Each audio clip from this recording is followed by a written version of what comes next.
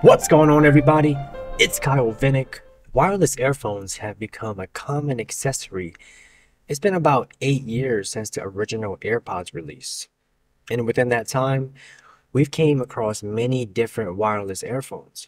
But even though there are a bunch of different versions, the AirPods remain the most popular. With my experience with the AirPods Pro, I can understand why these are more desirable than the competition. So these Pros been out since late 2019, but I copped these late of 2020, mainly because it was discounted. For me, the highlighting features of the Pros over the regular AirPods are the active noise cancellation and the silicone air tips. I normally have a case on these AirPods, but for this video, I decided to have it raw. Also, I usually stay away from cases for small accessories. The casing of the AirPods can get damaged easily, plus the case looks way too simple and plain. But on the front, you have the battery light indicator. On the back of the case, we got that pairing button, and you hold it for like 30 seconds to put it in pairing mode. Now I can remember how satisfying it was to open and close the original AirPods, but these are even more satisfying. The hinges are designed perfectly to give you that pleasant sensation. I don't have many experience with other high-end wireless earphones, but I love how compact the overall size is. It makes it easily pocketable and manageable in the hands. Now onto the actual pods. It's just in the case magnetically, and the head of the pods are designed for you to easily pry it out with a finger. So I've dropped the right pod probably twice so far, so I have a few little dents on it. The silicone tips comes pre-installed with a size medium, and it also gives you a small and large size if the medium size doesn't fit you. These earbuds are designed to only fit Apple silicone tips, which you can buy at their store. Before considering these, I was concerned if the tips will irritate my ears because of my past experience with other earbuds. My ears do start to feel uncomfortable after about 2 hours of usage. Currently, that is about the same amount of time I would typically use these AirPods in one session. I know these tips don't fit for some people's ears because it slips out real easy.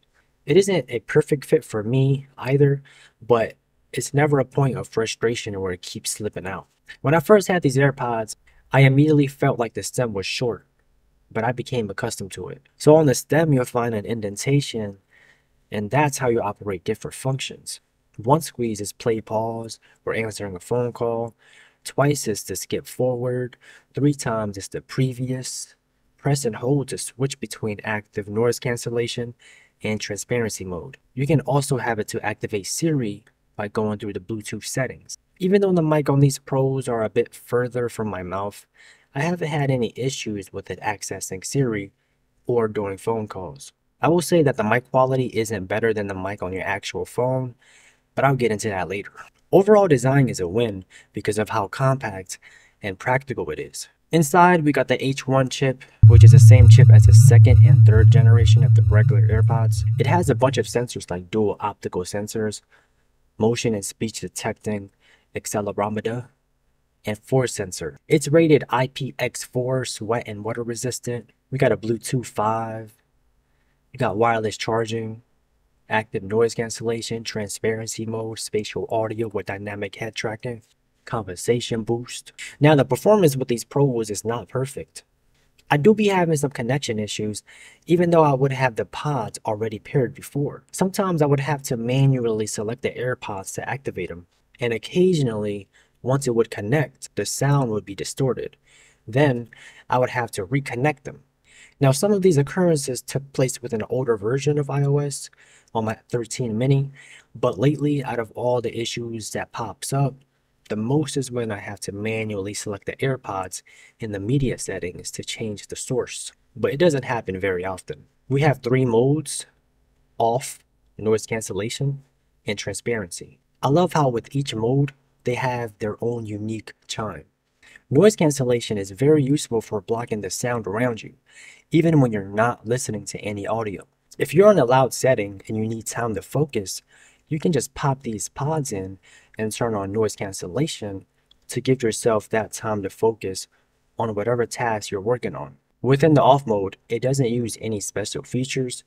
It's literally just the pure sound of these AirPod Pros. This could help with saving battery life. In transparency mode, it uses the mic on the AirPods to transfer sound around you. This helps a lot when you're listening to audio, but still want to be aware of your surrounding, like running outdoors. You'll hear a little hiss with transparency mode, but not so much within the media, but definitely with the audio off. There are extra features like conversation boost, which takes transparency mode to the next level. It's pretty much the same as transparency mode, but it's almost like everything you hear around you is in audio format.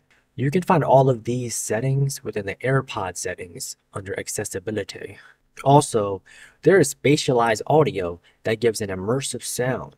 This feature is packed with two different modes. You have fixed, that'll give you the most of the surround sound experience. With head tracked, it'll give you the feeling that the audio stays fixed right in front of you, and as you turn your head, you'll hear it more on the side of the ear than it is closer to. When I first experienced head tracked, I was watching a movie and it activated itself automatically. It felt like the sound was coming straight from the phone, and I had to double check what was going on. Aside from the pros, you can have access to spatialized stereo for the third generation of the regular AirPods. Now, on the sound quality of these Pro Pods, I feel like these are good, but not great. But you have to consider the purpose of these AirPods. They have tiny drivers, and you shouldn't expect anything audiophiles would be blown away by. It gets extra loud at max volume, but honestly, I never listened to it on max. There's not much lows in these AirPods, so you feel almost zero bass, and that will suck for those who love bass. My best description would be that these AirPods are best for podcasts and phone calls more than music. So I'm gonna have to rate the sound quality of these a 6 out of 10. When it comes to Android, you lose the features that makes these AirPods great, like noise cancellation and the ease of connection.